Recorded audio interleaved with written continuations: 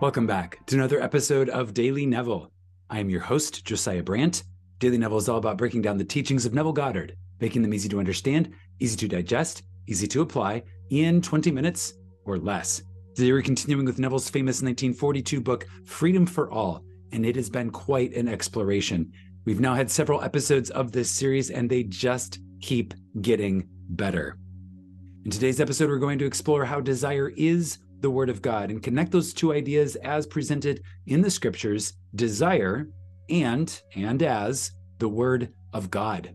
Let's go ahead and dive right in. Desire, the Word of God. So shall my word be that goeth forth out of my mouth. It shall not return unto me void, but it shall accomplish that which I please, and it shall prosper in the thing whereunto I sent it. God speaks to you through the medium of your basic desires. Your basic desires are words of promise or prophecies that contain within themselves both the plan and power of expression. By basic desire is meant your real objective. Secondary desires deal with the manner of realization.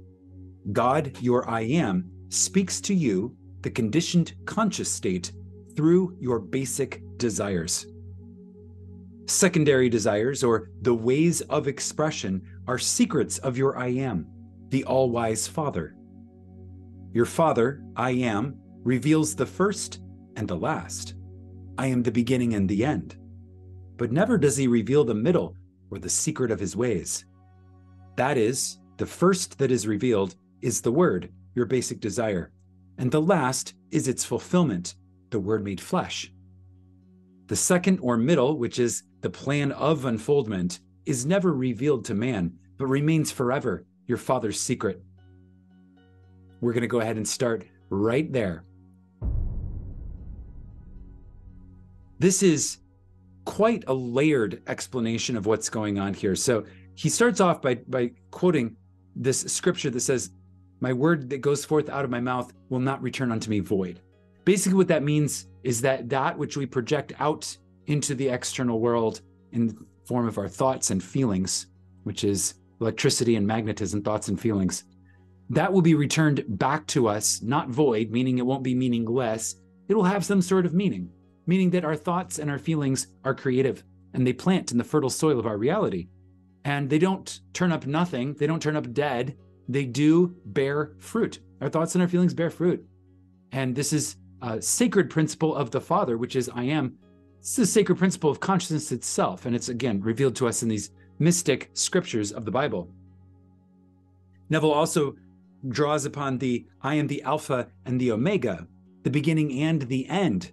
But no mention is given of the middle, meaning that the beginning is your desire, the end is the fulfillment of the desire, and the middle is, well, the Father in me has ways that I know not of. Meaning that you and I do not need to concern ourselves with how our basic desire will be realized. That's the miracle of consciousness. That's the quantum field at work. There are entanglements. There are ways and means that the Father knows of, or that consciousness itself knows of, that you and I in our limited human form do not need to know of personally. Continuing with Neville's words, he says, for I testify unto every man that heareth the words of prophecy in this book, if any man shall add unto these things, God shall add unto him the plagues that are written in this book. And if any man shall take away from the words of this book, of this prophecy, God shall take away his part out of the book of life. Now, this, of course, is a quote from the book of Revelation, and a lot of people have taken it to mean that you should not add or take away from the Bible. But we understand in the mystic interpretation that it's deeper than that surface level interpretation, and Neville is going to reveal right now some insights into what it truly means. Neville continues, the words of prophecy spoken of in the book of Revelation are your basic desires, which must not be further conditioned. Man is constantly adding to and taking away from these words, adding to and taking away from these basic desires. Not knowing that the basic desire contains the plan and power of expression, man is always compromising and complicating his desires. Here's an illustration of what man does to the word of prophecy, which is his desires. Man desires freedom from his limitation or problem. The first thing he does after he defines his objective is to condition it upon something else. He begins to speculate on the manner of acquiring it. Not knowing that the thing desired has a way of expression all its own, he starts planning how he is going to get it, thereby adding to the Word of God. Now, this is a very human thing to do. It is very human to think of something that we want and then begin to speculate or strategize on how to get it. It's a very left-brain, logical, human thing to do. But with this sacred knowledge of the mystic, we can understand that this is not the recipe. This is not the formulaic, as in the terms laid out in consciousness itself. This is not the way to go about it, per se. This also is not really a black and white thing.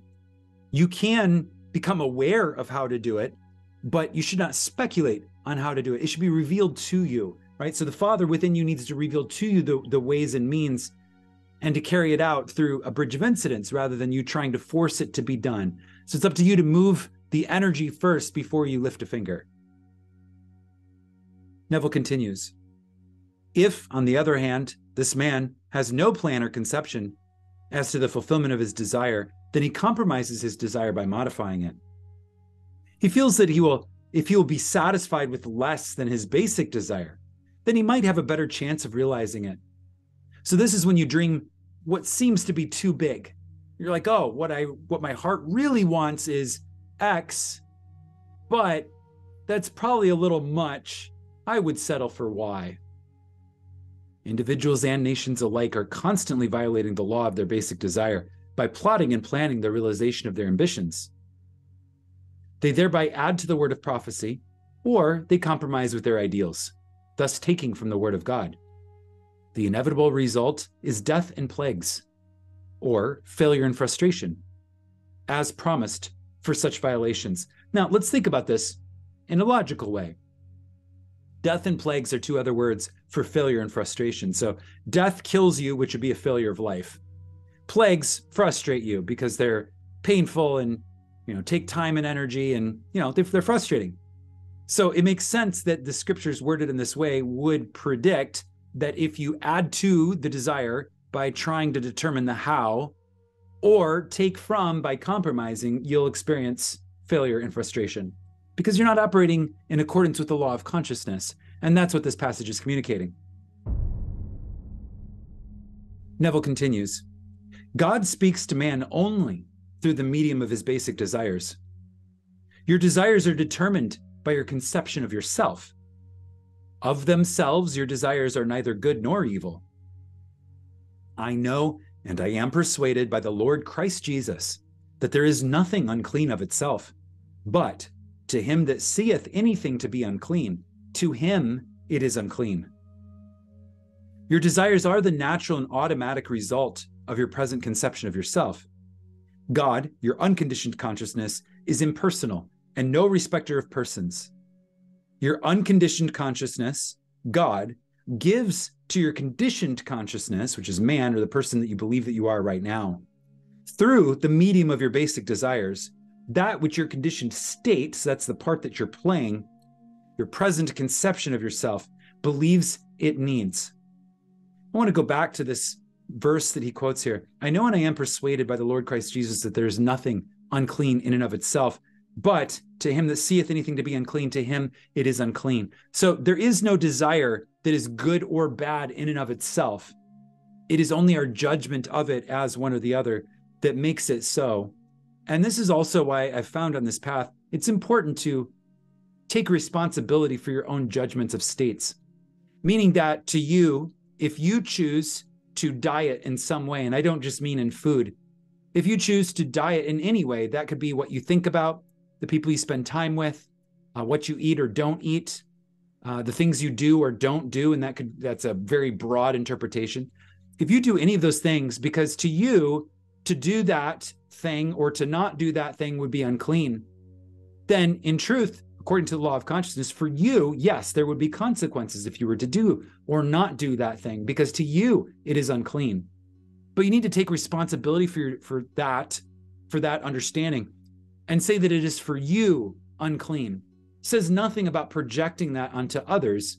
And I know it's also a very human thing to take one's own personal preferences as to what is clean and unclean and then project them onto others and tell others how they should diet or not diet. And again, by diet, I don't just mean food. I really mean anything. To say to others, you should do this or not do this because it's clean or unclean. That is really a projection. And according to the law of consciousness, what's true for you isn't necessarily true for another.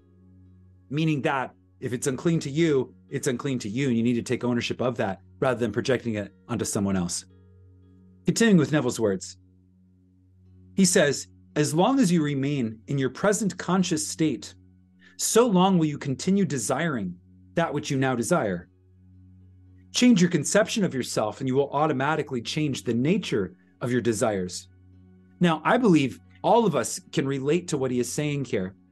I can think of times that the younger version of myself desired something that today I no longer desire. There's a version of myself that wanted certain things and thought that those things were all important, and then I outgrew them. That's literally what Neville is saying right here. Your present conception of yourself believes that it wants certain things. But if you were to change your state, your desires would change also. The things that I desire now for my life are very different than what I used to desire back in my younger, in terms of a spiritual journey, desires were. I would say in many ways my desires have matured, and now I'm focused on the expression of my maximum highest potential as opposed to temporary or artificial or superficial pleasures. Continuing with Neville's words, he says, desires are states of consciousness seeking embodiment. They are formed by man's consciousness and can easily be expressed by the man who has conceived them. How do we do this? How do we express the desires after we have conceived them? Well, Neville says, desires are expressed when the man who has conceived them assumes the attitude of mind that would be his if the states were already expressed. This is the foundation of Neville's teaching over the decades, where he says, don't think of the state, think from the state. Don't think of, I wish I were a wealthy person. Think from the state of wealth. I am now a wealthy person. And allow your mind, your thoughts, and your concept of yourself to align with that state. And that's how we express the desire, because we assume the attitude of mind that is perfectly natural to the state that is aligned with having our desire.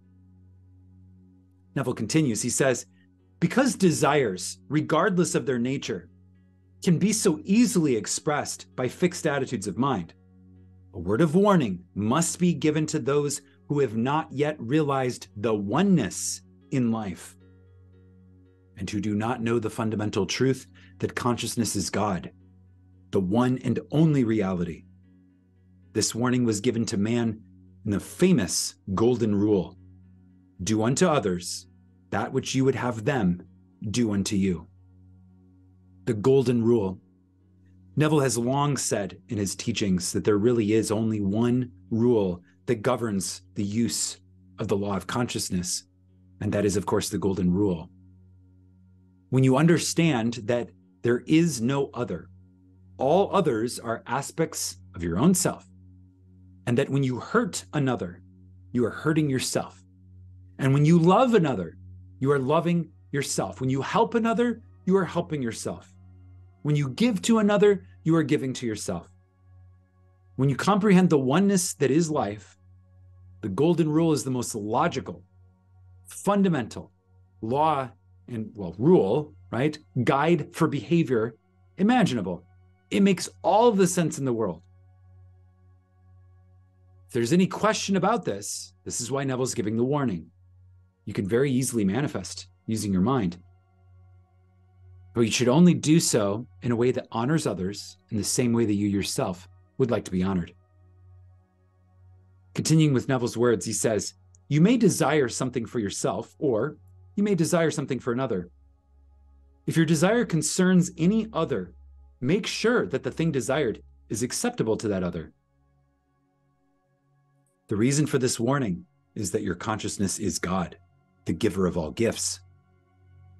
Therefore, that which you feel and believe to be true of another is a gift you have given him.